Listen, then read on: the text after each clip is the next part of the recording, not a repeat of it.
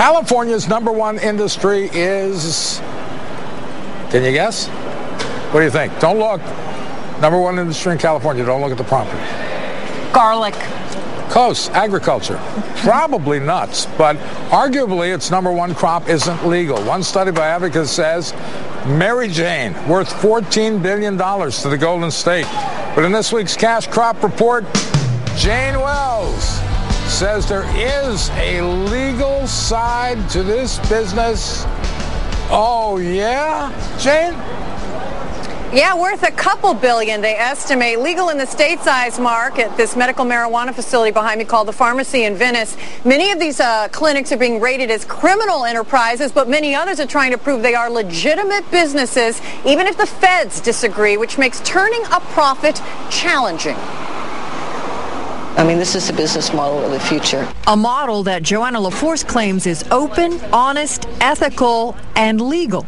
She runs a handful of herbal remedy shops in Los Angeles that also sell medical marijuana. Even as a dozen states have legalized cannabis for certain patients, no place has run with the idea like California. California went from under 100 dispensaries to over 500 dispensaries in just a few years. Last year, medical marijuana clinics paid California $100 million in sales taxes, plus taxes on income and property. But the feds got nothing. All of this remains illegal at the federal level, and that adds extra cost to running LaForce's business. She keeps lawyer William Kroger on retainer, and she's not the only one. I'd say we represent about 20 to 30 in the Los Angeles area. Kroger charges over $400 an hour usually, and he gives would-be clinic owners tips like, don't steal electricity to grow. Guns are a bad idea. The DEA is not as big as you think it is, and the burden of proof is now on the government to prove your assets were bought with ill-gotten gains.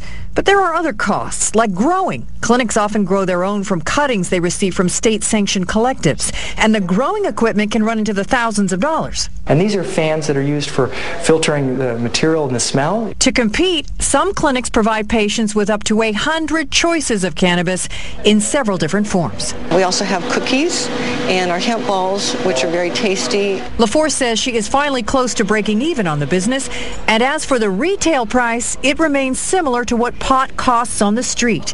Even if clinics could charge less, many don't, afraid it will encourage buyers to turn around and resell at a profit.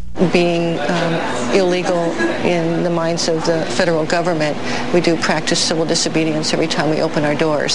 So that provides a lot more stress, too, you have to deal with. Now, next hour on the call, a great story. A California university is certifying would-be growers and clinic owners. Mark, they see a real business opportunity there. Back to you. All right. Thank you very much, Jane Wells.